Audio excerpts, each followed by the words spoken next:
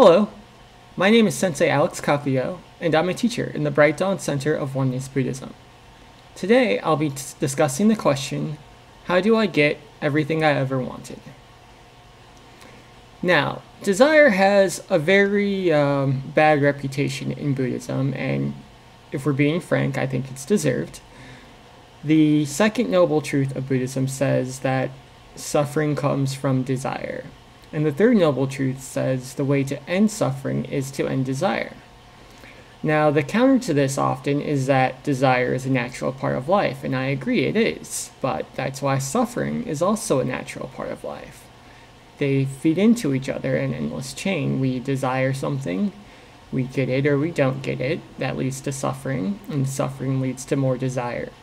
And it goes on and on and on in something that psychologists like to call the hedonic treadmill.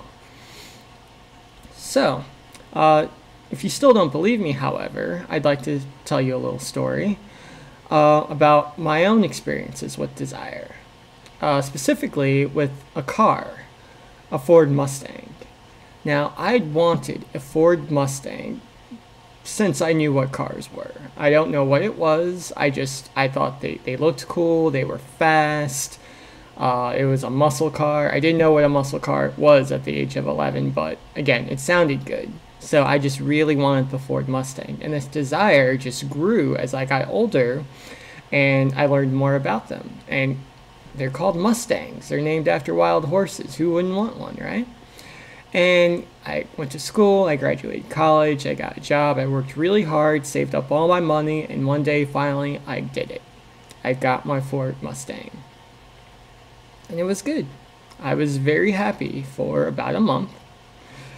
And then things changed. It had nothing to do with the car. The car, like I said, was everything I thought it would be. It was fast, it looked good, I got the thumbs up when I stopped at stoplights. But the new car smell started to wear off, and as that happened, I started to look at other cars, and, well, the Mustang is good, but maybe I want a BMW next, or, I don't know, maybe I want a Dodge Challenger, another muscle car. That looks good.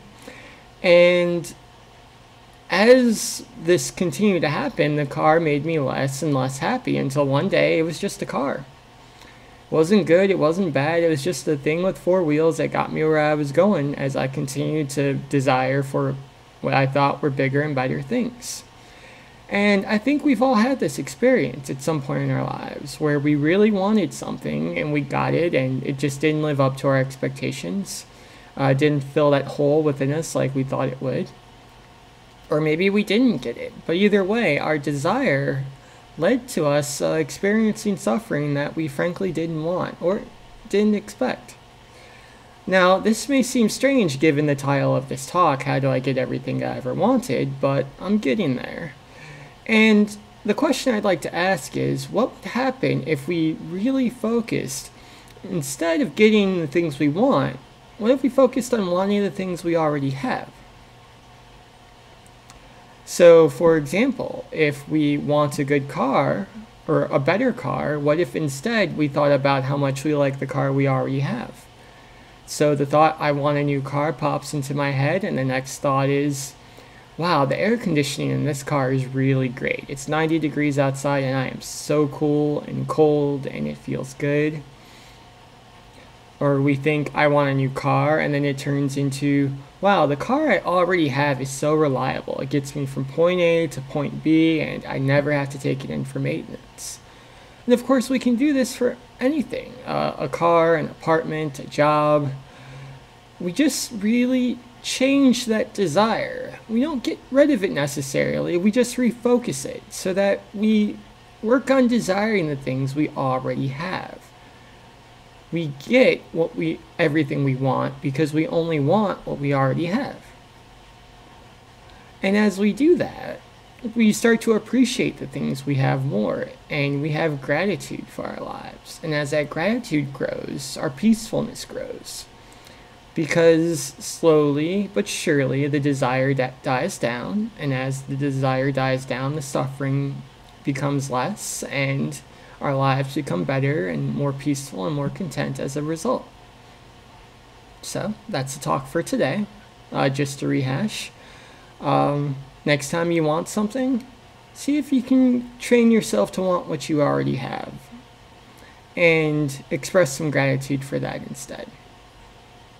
So, I hope this was helpful. If you'd like to hear more talks and you're watching this on YouTube, don't forget to subscribe. That way you'll be notified when I post a new one. If you're watching this on Facebook or Twitter, don't forget to share or retweet this talk. That way we can all continue learning together. And if you'd like to read some articles I've written about Buddhism, you can do that at my blog, The Same Old Zen, which can be found at sameoldzen.blogspot.com. So, again, my name is Sensei Alex Kakio. I hope this talk was helpful. Until next time, Amitabha.